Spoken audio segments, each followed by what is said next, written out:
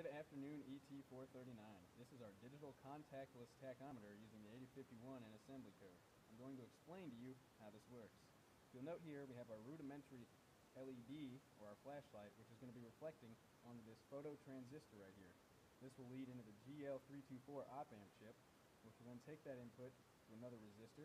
We'll go over here and into pin 3.5 on our 8051.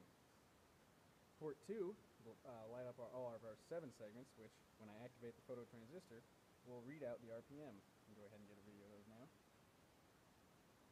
It's very hard to hold this stable, so you might notice they're not going to hold a very singular value.